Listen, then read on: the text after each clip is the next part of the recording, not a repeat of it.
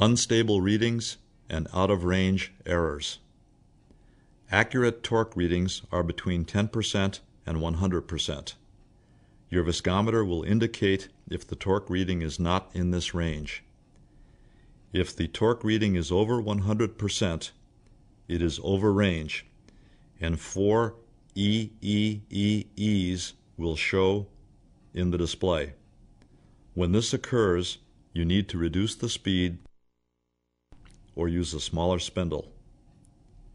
If the torque reading is below 10%, it is under range, and the viscosity and torque display will both continue to flash.